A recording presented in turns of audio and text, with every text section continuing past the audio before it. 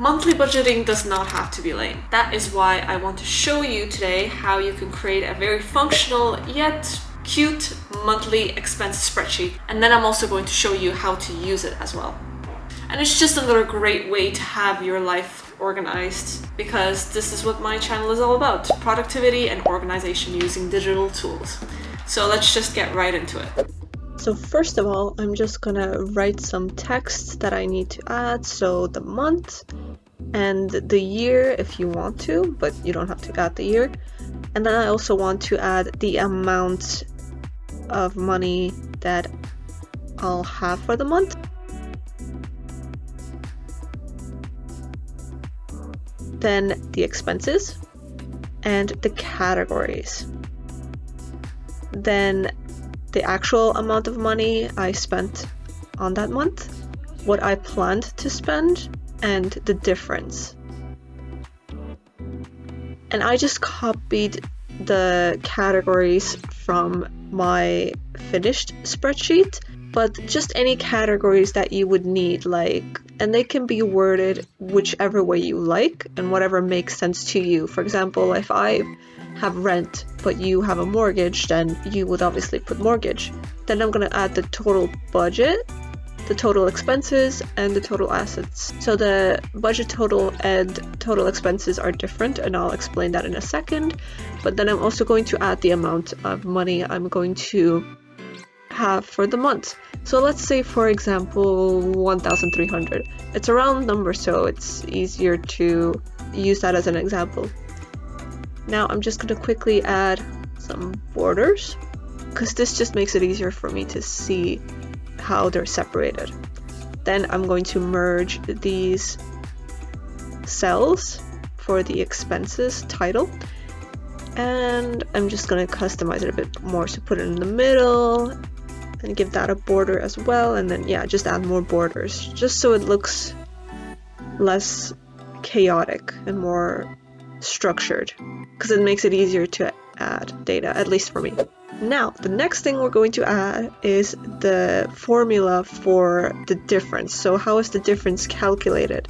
I will have the formula on the screen, but all you have to do is add that number and then just add it to the rest of the cells like this, and just add and then put the format as whichever currency you're using. Now I'm just going to make this text bigger, and then I'm just going to change up a few things. Now, as you see, I have 3 categories here that you should pay attention to, which is savings, purchase, savings, and investments. So when it comes to the savings and investments, I'm actually going to switch the cells, because if I save more money than I plan to, then I want the difference to be in a plus instead of a minus. Now, once that is done, we're going to figure out the percentages. So the amount of money you budget for each category compared to the money you have for the month. So to figure that out, you can just go through online articles and see what are the appropriate percentages for what is the acceptable amount to pay for bills. But I have my own percentages already set up. So all you have to do is just copy and paste the categories on the side there, just so we can quickly figure out these numbers, and then we'll delete them later. So just go through each category and just add the percentage to it. I'm also just quickly going to add the summary in the bottom, because I want to make sure that all of these percentages at the end equal to 100. We don't want it to be more or less than that. It has to be 100. And then I'm going to format the numbers as percentages, but it's not necessary because this is a quick reference. So I'm just going to quickly add the percentages here, just making sure that everything adds up to 100 at the end. And I also want to mention that when it comes to a savings purchase, I do not add a percentage there, because it's a savings purchase is a purchase I made with the money I specifically saved for it over the course of a few months. Personally, for me, this separate savings category of not counting the purchase I made with the money I saved for specifically has helped me get rid of a lot of the stress seeing a huge expense and messing up my budget. Now, if you think this video has been helpful so far, definitely give it a like and definitely subscribe, because this channel is all about using digital tools to organize your life and become very productive so you can hit those big goals that you have set for yourself. Now, once the percentages are added, we're gonna go to the plan section and we're gonna add this formula. And you put the same formula in each cell, but you just change up the numbers.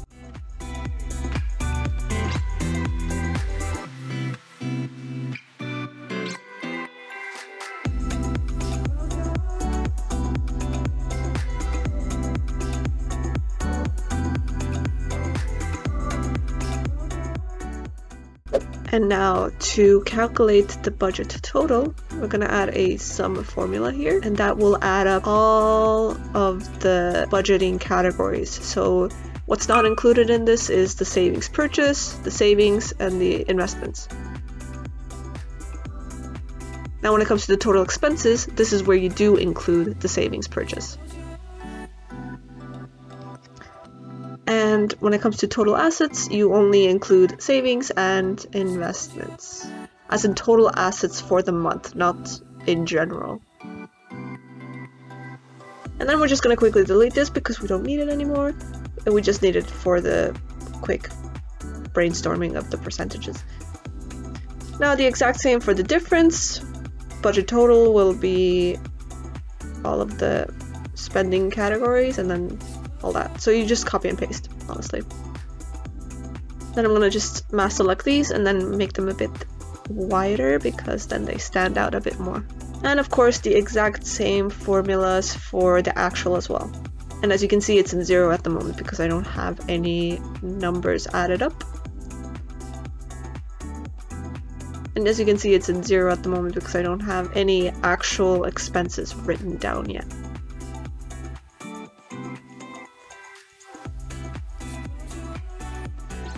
Now we're just gonna add all of the zeros here. Now once that is done, we're going to insert the chart. So this is how I do it. First things first, I'm going to differentiate the yellow and the blue. You can't see the blue at the moment because I don't have any expenses written down in the actual category, but I will add these in a second because then you can see the blue bars on the chart as well, because I want you to see the difference, so it makes more sense. So I'm just gonna quickly add the meanings to the colors. But yeah, the red one is the planned, and then the blue one is the actual expenses or savings. Now, just gonna quickly add a few numbers here, and as you can see, the chart is changing, so you can actually see some blue in there. But we're gonna go back to the chart, and we're actually gonna change it a bit more. So first of all, I just wanna add a pink background to it, because that's what I like. But of course, pick any colors that you want. Now, when it comes to the setup, I'm going to pick another chart because I don't like this one. This is the ideal one that I would choose because then you can see the difference between planned and actual expenses and savings side by side.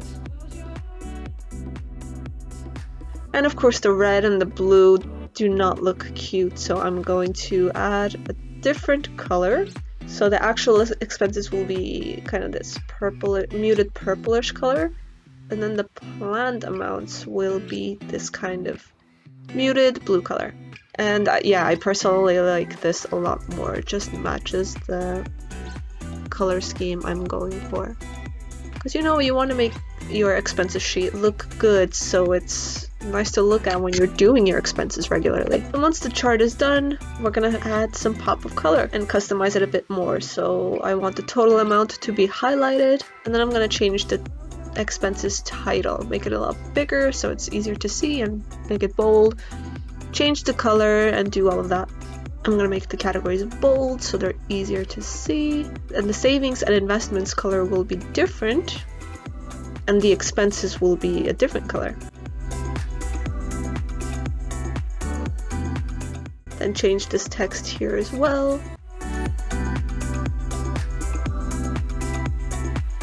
And put it in the middle. And make it bold. So yeah, just customize it any way you would like, anything that looks good in your opinion. I honestly love expenses trackers because they really help you keep yourself accountable as well, which is really nice. I'm also going to add just a random bar of flower emojis because that's just the mood I have right now. It's just to add a bunch of flowers to my expenses sheet, and I just merged all of those cells together so you can see the bar.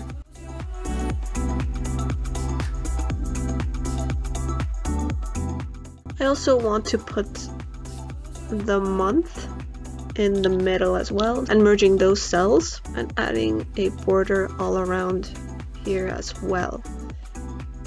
Now once all of the customization is done, I'm going to add a section where it shows the total amount of assets that I have.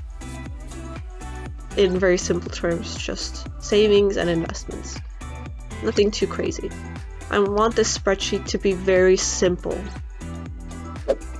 Now, since we're done actually creating the monthly expenses summary, I'm going to show you how I use the spreadsheet. So I'm going to create another sheet underneath, and this is just going to be a loose document. I don't care about making this organized and cute looking. This is just like a temporary notes section for me. So at the end of every week, I just have these 4 categories. So the date, the amount, the category, which is the categories we added in the spreadsheet, and then the notes. So like if anything specific, like, oh, this is from this store, or exactly what it is. And I just add those.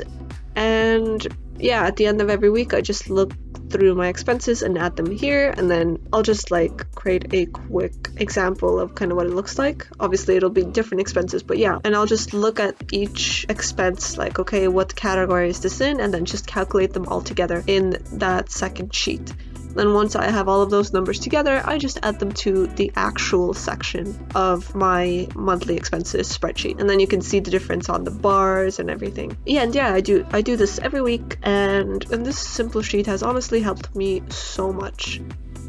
Now, if you want this spreadsheet for yourself, I have it linked down in the description box.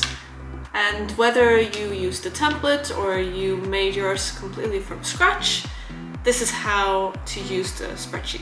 Now, if you'd also like to create an organized meal planner for yourself using Google Sheets, I have a video on that.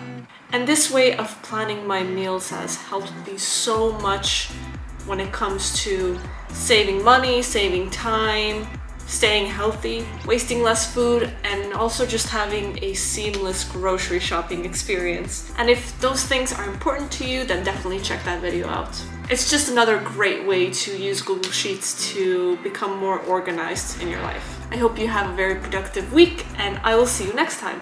Ciao!